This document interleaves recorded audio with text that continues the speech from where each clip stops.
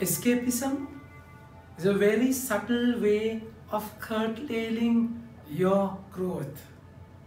Friday of the second week of Advent reflection.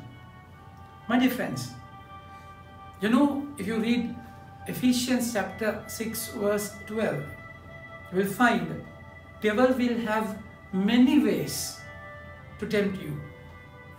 So he's there to disturb your growth. He's there to curtail your maturity because he has a problem with you because you are chosen.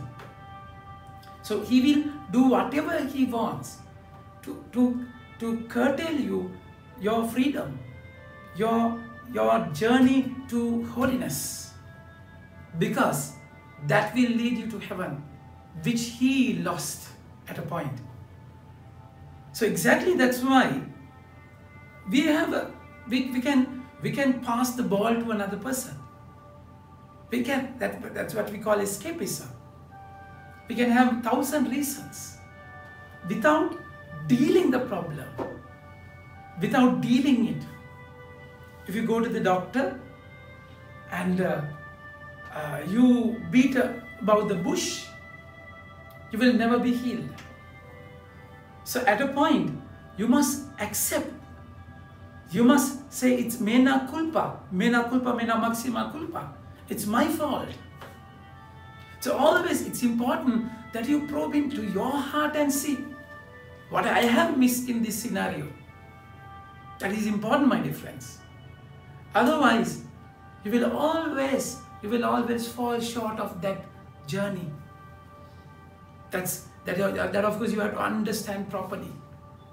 So all the ways, every time you will find fault with the other person.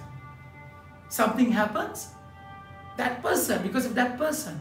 Think about the first fall of that man. And when God came and asked, did you eat from the forbidden fruit tree? And they said, I don't know. The wife, the woman, Eve gave me. And when the Lord asked from Eve, he said, the serpent deceived me. So how they passed the ball without accepting it?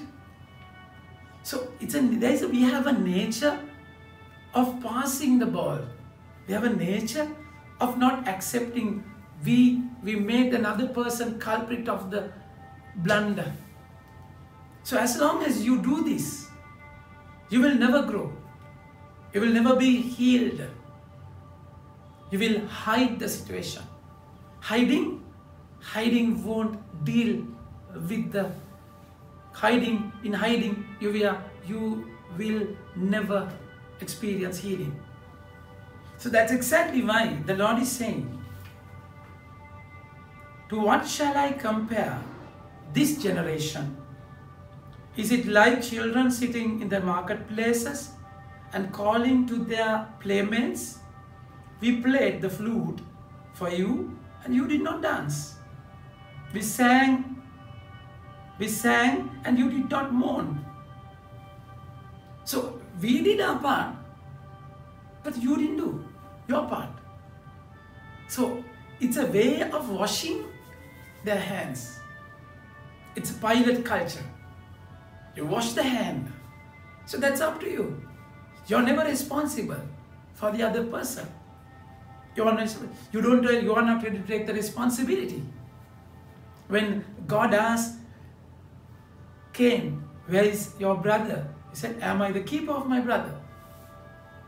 So we have this nature where we don't accept. As long as we don't do this, you will never overcome, my dear friends. Your brother is your brother, your sister. Everyone is connected. It's important that we cannot wash our hands. We cannot be another pilot. No. So that's exactly why the Lord is saying, for John came neither eating nor drinking, and they say he has a demon. Son of Man came eating and drinking, and they say, look at him, a glutton and drunkard, a friend of tax collectors and sinners. So they are not ready to accept either extremes. No. So because it challenged them, my dear friends. It challenged their ways. They don't want to change. So they will always find fault with another person. So when John came with self-mortification, self-sacrifice, a voice from the wilderness, they said, he's possessed. Because that word, that voice from the wilderness challenged their ways, my dear friends. So think about your life. Think about it. God has given you many things to be changed. His word is like a double-edged sword, which will pierce your heart, check your thoughts. So of course it's hurting. It causes pain, definitely. But then you have to ask. You have to ask and ask again. Is it because of me? You stop and probe into your heart. Like a turtle, like a turtle. With a sound, it goes in. Not comes out. Always with the sound goes in. Think about Mother Mary. She pondered everything in her heart without throwing it to other person. No, she pondered it in her heart. It's important that you stop and think. Advent is a time that you're called to check and recheck.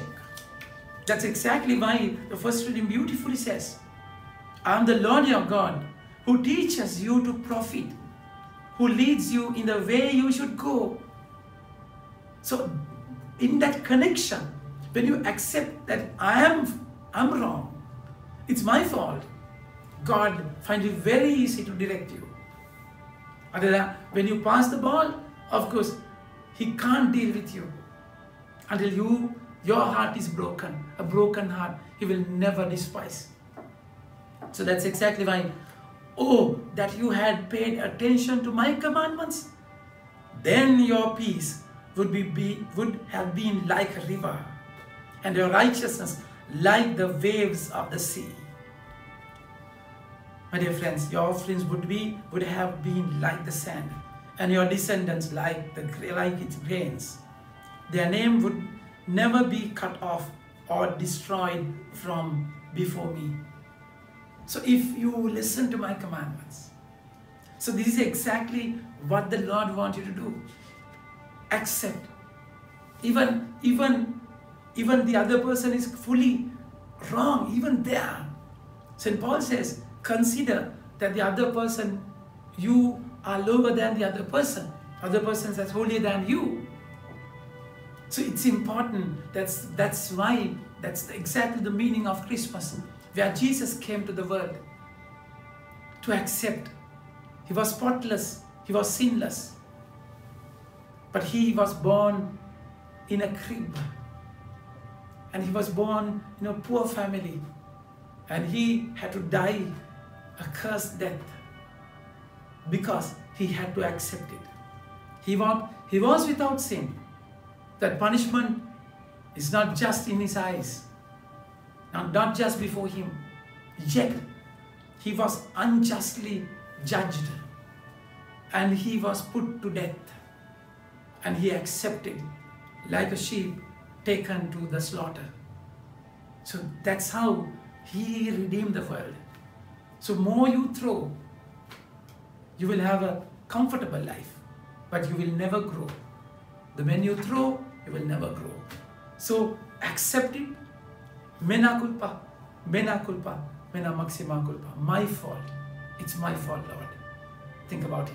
Have a nice day. May God bless you.